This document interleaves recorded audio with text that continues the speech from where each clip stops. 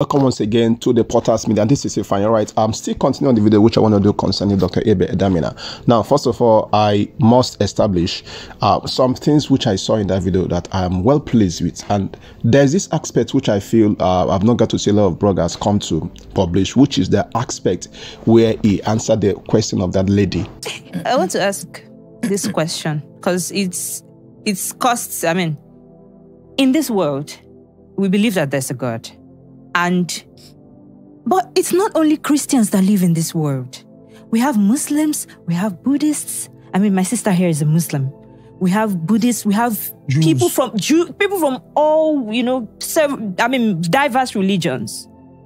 And for some people, some Christians that I have seen, when Buddhists or Muslims are, they're like, oh,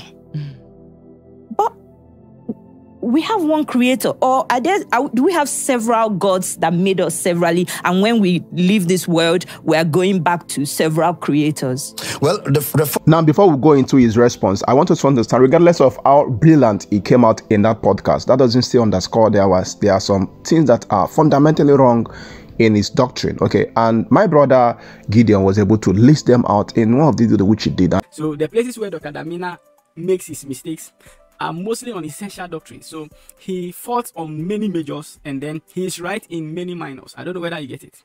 So yes, he preaches Jesus Christ, he preaches redemption through Jesus Christ, but then there's many others that are essential to the gospel of the Lord Jesus Christ, which he's not getting right, which he has been adamant to. And so until he comes out and recants them and changes his understanding and his message in those areas, from this side he cannot be recommended. So in Christianity, not every error carries the same weight.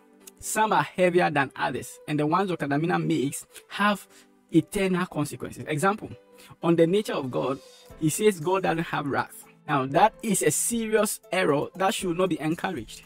God has wrath. The Bible is replete with it. And not just that, he says Jesus Christ is the Father, Jesus is the Holy Spirit, the Father is Jesus, the Father is the Holy Spirit. He only take different modes for the purpose of redemption, and that without redemption there wouldn't have been Father, Son, and Holy Spirit. Which means that Jesus is not actually God, because if without redemption there wouldn't be Son and Holy Spirit, then it means that the Son and the Holy Spirit came in because of redemption, and so they are not eternal, because eternity does not have beginning, neither does it have end. Do you understand? He also said the angels at the ascension of Jesus Christ lied because they didn't know much, and that's very, very insulting. In fact, it's a slap in the face of God, because God brought the angels when Jesus ascended. They said this same Jesus you have seen ascended is going to come back the same way he ascended. And you say the angels lied. He only disappeared to appear in us, and so he didn't go anywhere. He disappeared in the skies to appear in us. Meanwhile, the Bible says that Jesus went to heaven and he sat at the right hand of the Father. So these errors, these are heresies that carry weight. Do you understand? If you don't believe that Jesus is in heaven, if you don't believe that Jesus is truly God, he doesn't have a beginning,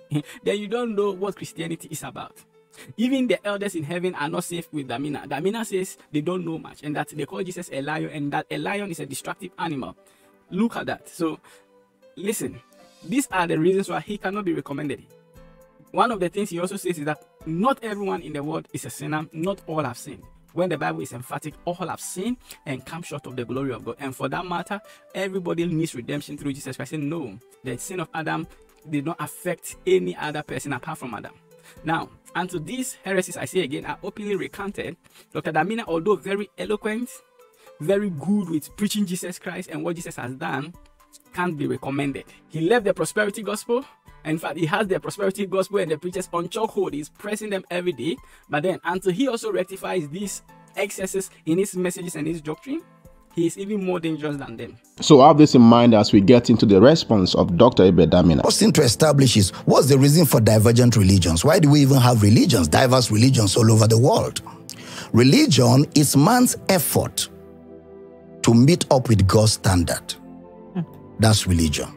Man's effort, man's search in order for man to meet up with God's standard. Mortal man has always had a problem. And the problem is, how can mortal man who only knows how to sin come into a relationship with an immortal God who cannot stand sin?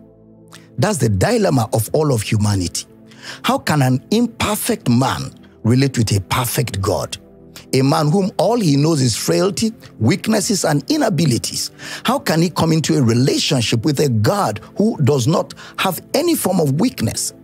So Job now said, if there is a mediator, one that can mediate between God and man, then God will have mercy on man. Now, that mediation is the reason for religions.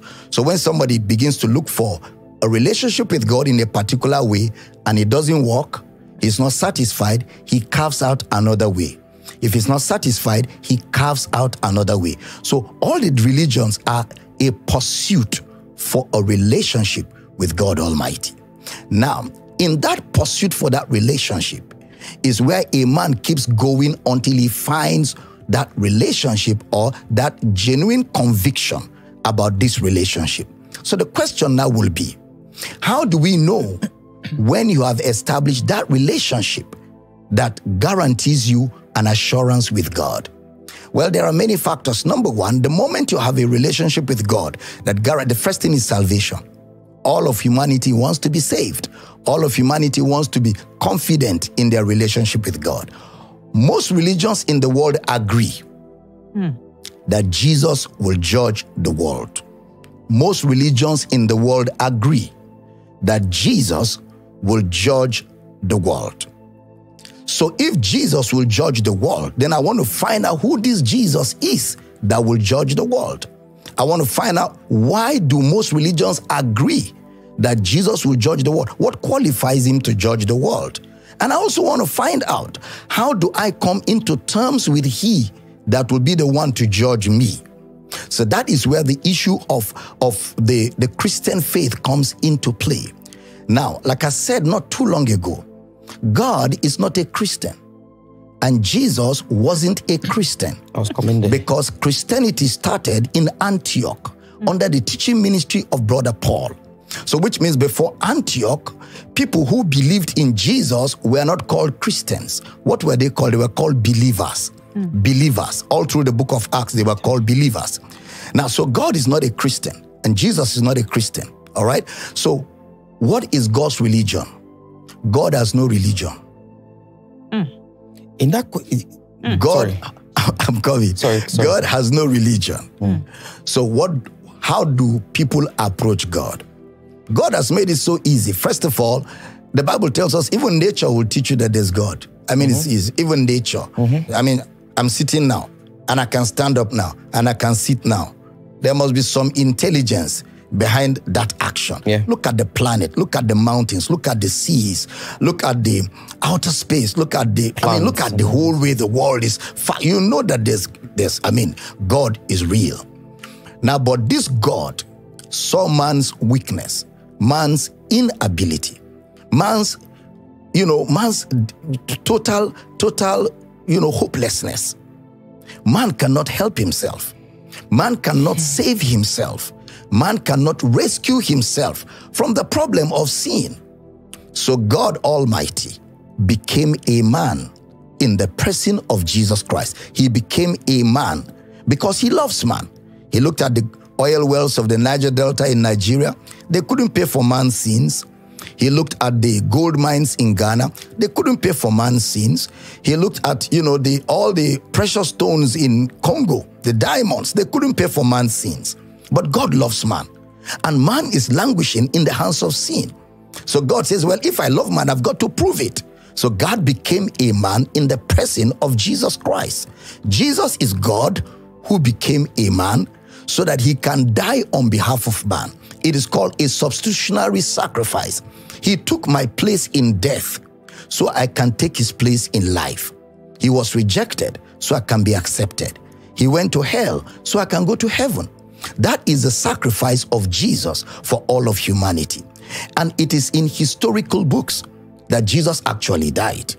It is in historical books that he was buried. It's in historical books that he rose the third day. And when he rose, he didn't rise and disappear.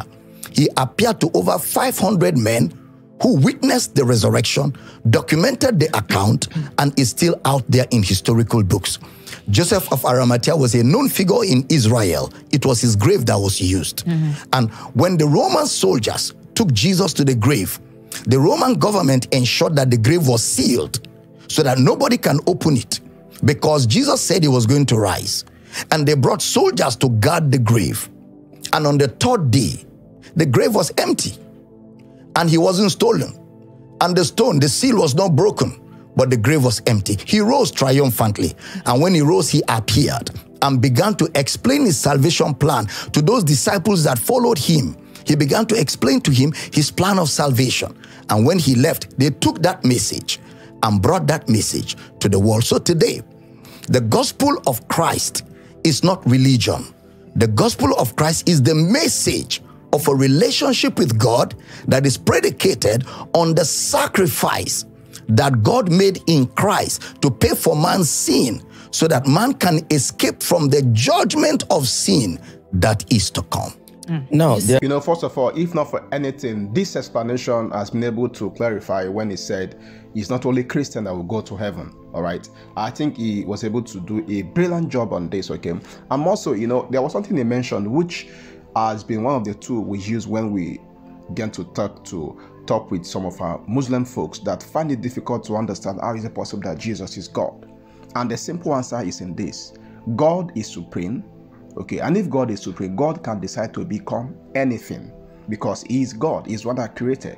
So he chose to become man in the person of Christ Jesus. You know, I don't really know why it's so difficult for Islams to understand. But I believe what Damina explained there, anybody who truly wants to find out why is it that their religion get to talk about Jesus, this real explanation. God is supreme. God created anything. God can decide what can be and what cannot be. And in the person of Christ Jesus, he became man. This is God that decided to become man in the person of Jesus for the purpose of redemption and for the purpose of salvation. I do want to know what you think about this video, right? Please do make sure to leave your comment on the comment section. They are all appreciated.